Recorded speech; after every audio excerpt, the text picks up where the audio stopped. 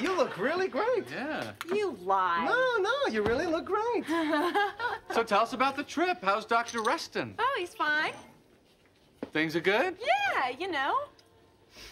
Uh-oh. What uh-oh? Did you see that? Yeah, I saw it. What? It's a tell. You gotta tell. What tell? What's a tell? When you ask someone about their relationship and they touch their face, you know it's not going too well. Go ahead, ask me how it's going with somebody.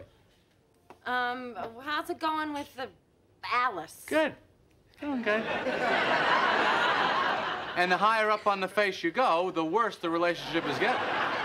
You know, it's like, pretty good, not bad. I gotta get out. How high did I go? You almost hit the nose. So what happened? Is it over? No, not quite. Why not? Well, he was my psychiatrist, you know? I mean, he knows all my patterns. He knows in relationships that I always try to find some reason to leave, and so he says as my doctor, he can't allow me to do this, so he's not letting me leave. What do you mean, not letting you?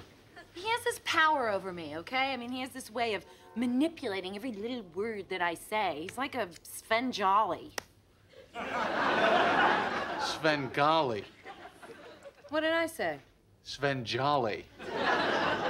Svengali? I did not say Svengali. George. Svengali.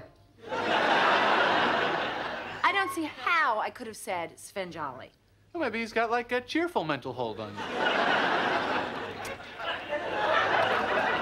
You know, I can't find a match anywhere. You know what you should do? You should tell this guy you're seeing somebody else. That's the easiest way to get out of these things. No, it's not gonna work with this guy. No, you just tell him an old boyfriend's come back into your life. I don't think so. Nice try. Took a shot. It's a good cigar.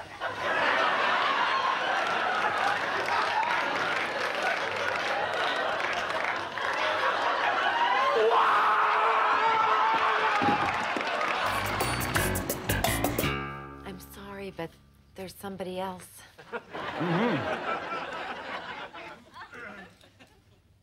Well, it's nothing I planned on happening, you know, it just kind of happened. Tell me about him. Well, there's not really much to tell, you know, he's just a guy, really. Yes. Well, I assume he's a guy. Right. And you've known him how long? Years. Many years. We've been close friends, and then recently something just, you know, happened. You mean sexually? Yeah, yeah.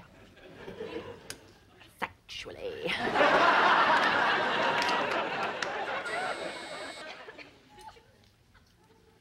I think you're, Excuse me. Yes. Oh, yes, Bobo. No, it's just east of Madison. Around 4 will be fine. All right, Bobo. See you then. I'm sorry. Where were we? Well, I was, just telling you about this other guy. Elaine. Yeah. Do you remember your dream? Where you had a sexual encounter with a Chinese woman? Yeah. Elaine, I'm concerned about you. Oh, no. Don't concern yourself with me because I'm good. I'm very good. I mean, I'm really very, very good. Elaine, have you been urinating a lot again?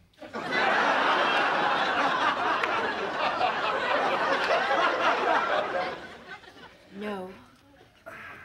And how often have you been seeing, I'm sorry, what is his name? His name? Yes, his name. Well, what's the difference? Are you afraid to tell me his name? No, I just don't really see how that's relevant. Doesn't matter if you don't see how. I see how. His name, I don't even know. All right, you want to know his name? I'll tell you his name. His name is Kramer. Kramer.